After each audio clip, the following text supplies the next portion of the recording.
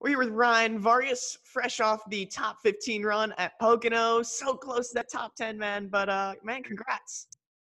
Yeah, thank you. The JD guys, they put together a great piece. My crew chief Mark Setzer gave me an awesome cranial care bear. His face is Chevy. It was a really unique experience going to Pocono. No practice, no laps, and just jumping in the car. It was a lot of fun.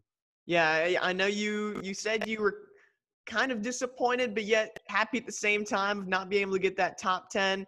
I know you celebrated with some chicken nuggets afterwards, but how hungry are you to keep going after that? You know, you left stuff on the table and you know that.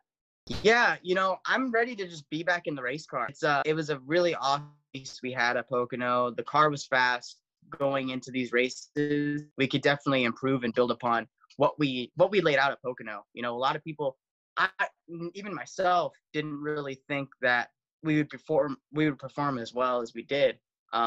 We just dropped to the back, tried to stay out of the messes, I should say. And even before all that chaos really happened, we were, a top 12 car. And I think, even if, some of that chaos didn't happen, we still would have probably had about the same result. So, just got to mend out some mistakes, got to be more aggressive, just little things there that I'm going to really be hard on myself about. I see you got a cool background in JD's office right there. Outside of being a driver, what are your roles at JD Motorsports? Yeah, so, recently I've just been doing some stuff on the road crew side with the team, really just learning how the team dynamic is. And it's been a really unique opportunity. I've actually been working with the Zero team with Case and Jeffrey, and just really learning off those guys, learning the dynamic of, being on a team, working with the crew. And I think when I got back in the car, it helped me learn a lot more it helped me gain a big respect as to what goes into everything. And I felt a lot more confidence going into a race because I knew now that I had worked with these guys and been more hands-on, they'll want to put in 100% effort for me as well. And it just kind of goes full circle. And I'll put in 100% effort with these guys. And, like we said, I hope it kind of works together. It's a unique dynamic there. I love the race car driver mentality. I know you're a guy who works hard to make your craft the best you can do. I couldn't help but I have to bring up a tweet you mentioned last night of kind of overthinking things and feeling like you can't go out and enjoy yourself. What's the race car mentality, behind that? Yeah, it's tough. For me, I haven't had a lot of opportunity to, do my own thing, kind of relax, go out with friends, the mentality of I need this done today, do XXX things. And every racer, you're constantly on that search for the next thing, the next deal. And it's really hard. And to have opportunities like I have presented to me at JD, it's really awesome. I have an absolute blast. And my goal, obviously is not only to become a better racer, but a better businessman, a better person, and just a better crew guy as well.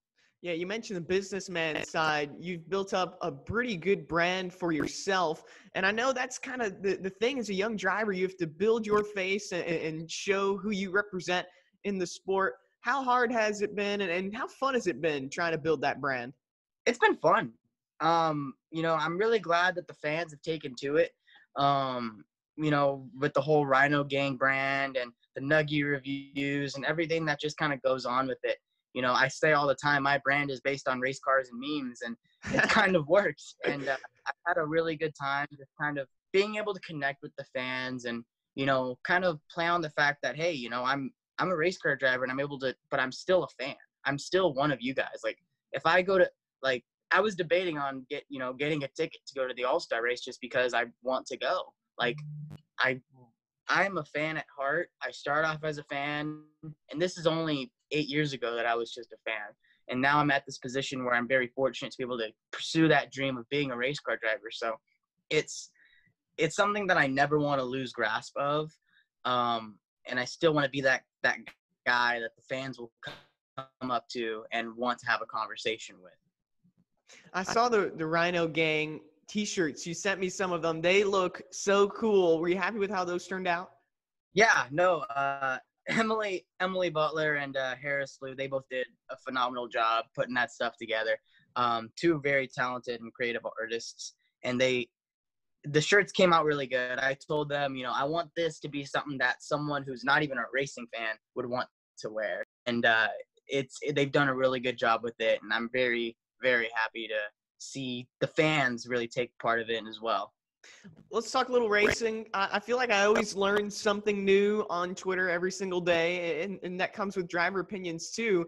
Everyone seems excited about the choose cone, but I found that you weren't the biggest fan of it growing up racing. So what was it about the choose cone that you didn't quite like? I just didn't like it, you know, because for me, it's just growing up, it was another thing that just compiled on top of like trying to, you know, keep track position and work on your race car.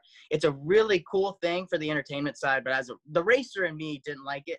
However, you know, I've always been open to change. And so I'm excited to see how it works in the All-Star race. I think it is a perfect short track-esque thing. I grew up using it at Orange Show Speedway and stuff like that. So it'll be neat. I'm really excited to see how it works. And you know, it'll make for a really good show. I know that. After your great run at Pocono, you announced to the fans that you're going to be racing again in Kansas. How excited are you to get back on the racetrack, and how do you prepare for that kind of race? So yeah, no, I'm really excited about Kansas. It's my first mile and a half. It's kind of funny.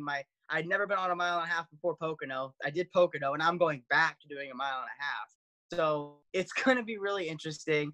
I love the track groove. You could run the fence, run the bottom, and I'm really excited to get back after it. I love the way these Xfinity cars drive, and I know with, you know, working with Mark Setzer again, he's going to bring me a good piece and hopefully be able to one up our performance at Pocono. Well, Ryan, I appreciate it. Best of luck to you at Kansas, and thanks for taking the time, man. Dude, thank you. I appreciate you having me on, and have a good one.